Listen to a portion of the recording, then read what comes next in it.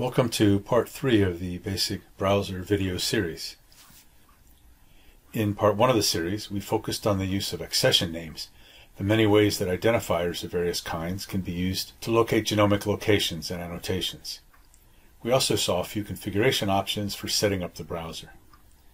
In part 2, we featured more ways to set up the browser to your liking, as well as several options for exporting images to use in posters, papers, and presentations. In this installment, we will continue the conversation about configuring the browser and show how to use DNA sequence as a device for finding a location. At the end of part 1, we found ourselves on chromosome 11 with several data sets turned on. That's a convenient location to begin this installment as well. To make it easy to find that location again, we saved the configuration for easy access.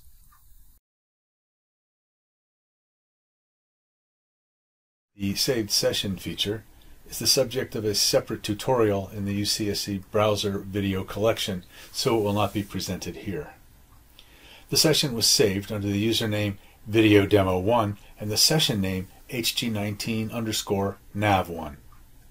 The session can be accessed directly in any browser using this URL, genome.ucsc.edu/s/videodemo1 with a capital D /HG19_nav1. This returns us to the same location with all the configuration options intact. Note that the following tracks are turned on: alternate haplotypes, but there are no data for this track at this location in the browser; chromosome bands, UCSC genes, and OMIM genes, and we are at a 5.5 megabase region of chromosome 11. A good way to get around in the browser is to use DNA sequences. So let's get some DNA from a gene to use as starting material. Let's click into the details page of SLC6A5 and find out what it is. Turns out it's Homo sapiens solute carrier family 6, neurotransmitter transporter, glycine. A lot of other details are provided here as well, but for the moment, let's just get some DNA sequence. We'll scroll down the page just a little bit and we'll get the mRNA sequence and then grab a chunk of mRNA right out of the middle of it. I will copy that.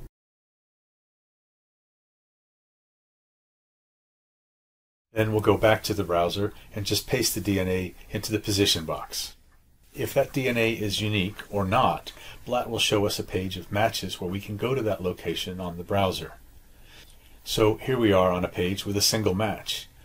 And if we hit the browser link, then we'll go to a 52 nucleotide location.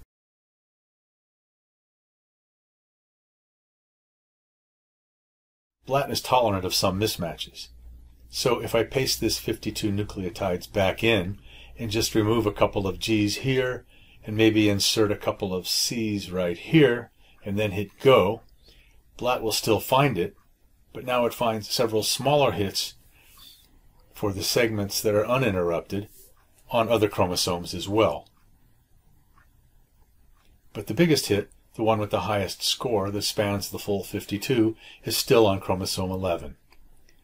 And if I go to the browser using that link, here's our 2 base deletion, and here's our insertion over here where I added a couple of bases, shown as a little tick mark between the bases where it was inserted. BLAT will work well when you have nucleotide probe to put in the box of 22 bases or more. And it works a little bit as you get smaller, down to around 16, but below that, it doesn't work at all. In that case, there's a feature of the browser will let you find strings of nucleotides in the current browser window. It won't find them all over the genome, but if you go into the mapping and sequencing blue bar group below the browser graphic, there is a track called Short Match. If you click into Short Match, it tells you that you can use anything between 2 and 30 nucleotides. And let's just put in GCG. You'll see also that the IUPAC ambiguity codes are supported. So R is for purine, G or A, Y is pyrimidine, C or T, and so forth. So if we just hit submit, and we'll find any occurrences of GCG, and it'll also find such occurrences on the opposite strand. So a CGC here on the minus strand is also a match. It'll find all stretches of that particular nucleotide string in the current browser window. It is not possible, however, to export a list of all of the occurrences of this string via the table browser as it is for other tracks. Another useful feature of the browser is drag and zoom, or drag and highlight, depending on which choice you make in the menu that appears. If you put your mouse up in the scale bar near the top of the browser graphic and drag it to the right or left, it will highlight a region. Let's highlight the region around this 2-base deletion in the BLAT track that we made. And put a single highlight here. And let's zoom out by a factor of 3.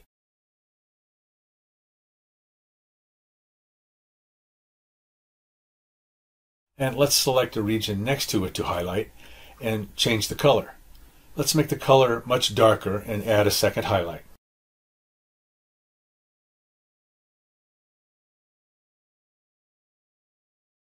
So you have two highlights side by side, and you can see how the colors stand up when you zoom out. If you zoom out by a factor of 10 or more, the lighter color starts to get more difficult to see as you get farther and farther out. So it's a good idea to use a darker color if you're going to zoom out.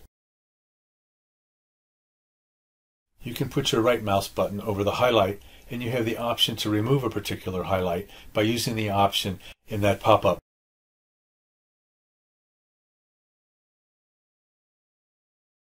Another feature of the browser that can help when you're configuring it to your liking is your ability to drag tracks up and down and rearrange them on the screen. Ordinarily, the tracks appear in the same order that the options appear among the pull-down menus below the browser graphic, but you're not constrained to using that ordering on the screen.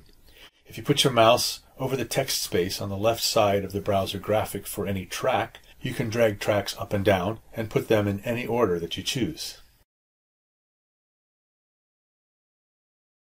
Another option that you get when you put your mouse over the region in the scale bar near the top of the screen is to zoom in. You can zoom into any specific region that you select.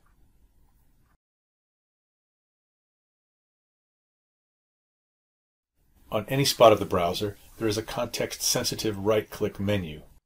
If you put your mouse over a specific item in the browser graphic and use the right mouse button, you get a menu that lets you zoom to the full length of the item. In this case, we selected a gene. You can highlight the entire gene. You can get the DNA. You can click into the details page that we've been to before, where it shows you all of the information about the gene itself. And you can go to the configuration page, where you can turn off the splice variants. This has the same effect as using the small button on the left side of the track in the image. So let's just zoom to the gene and observe the full-sized gene filling the entire window. Let's turn off some of the data tracks and leave just the genes add on. So we'll turn off the alt haplotypes track, the cytoband track, the OMIM track, and the short match track. We'll also turn off the BLAT track. That leaves us with just our gene in the window. Let's zoom into the exon right here in the middle of the screen by selecting it from the top of the window, and we'll zoom in even a little further down to get to the amino acid level. And let's look at configuring the scale bar at the top of the page. You can see that we have this scale bar in roughly the middle third of the page, and the genome assembly is listed next to it in the browser graphic, although it can be removed using the configuration button that we visited in part 2 of this Browser Basics series. Let's click into the scale bar configuration button on the left side, and you can decorate the graphic just a little bit by putting in a title such as, "This is my title," and then you can add an assembly and a position to the browser graphic and submit that. So now you have a new row at the top where it says, "This is my title," and the assembly and the position are listed here in another row of text. Let's go back to the configuration window, and we'll turn off the title, assembly, and position, and switch the display mode from dense to full.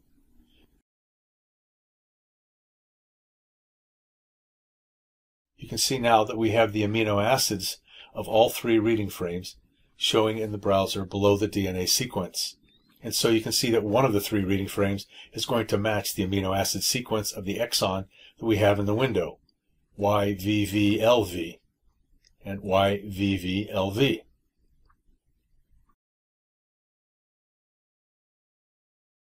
If your gene was being transcribed on the opposite strand, you can reverse the orientation by clicking on the little arrow on the left.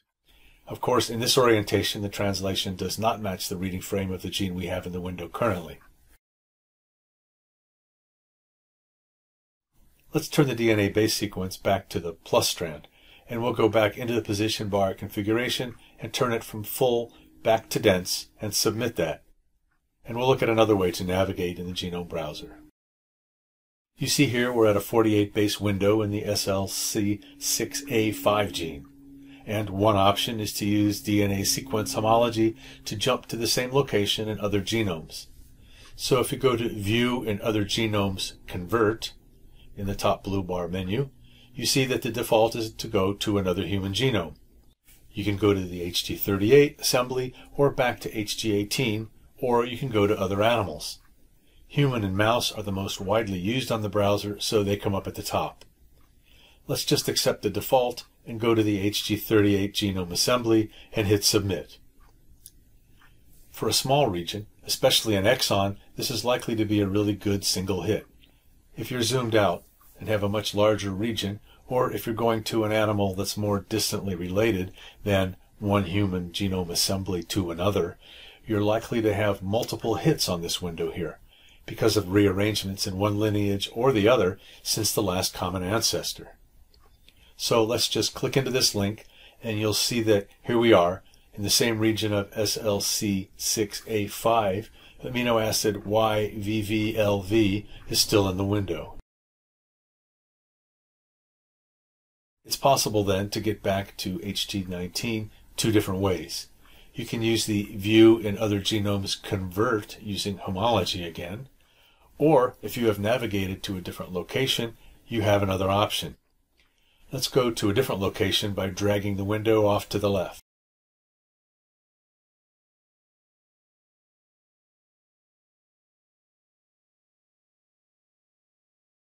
For the last two human and the last two mouse genomes, you have the option to return to your previous location on the other assembly.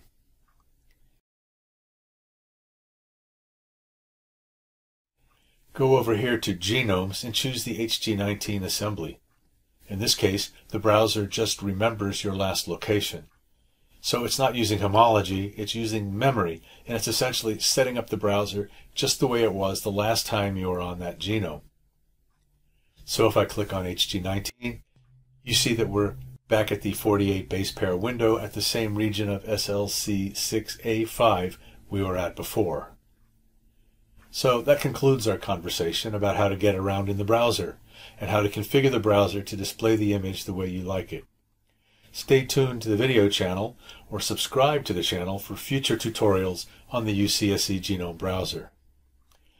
Please note that we conduct full-day and two-day on-site trainings at your institutions. Prices are reasonable. Go to genome.ucsc.edu/training/. Thanks for watching, and thanks for using the UCSC Genome browser.